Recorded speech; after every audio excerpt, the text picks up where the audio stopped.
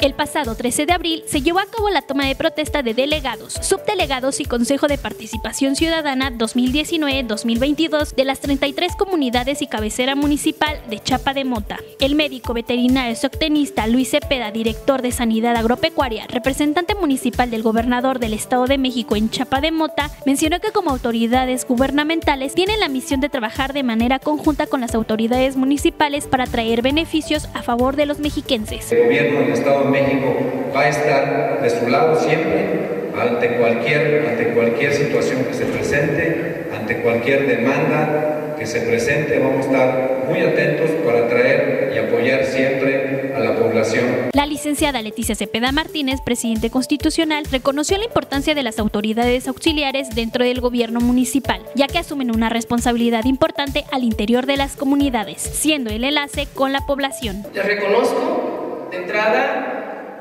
su valentía, ¿sí? Porque ser autoridad auxiliar no es nada sencillo ya en estos tiempos. Ustedes, antes que yo, saben de las necesidades de sus comunidades.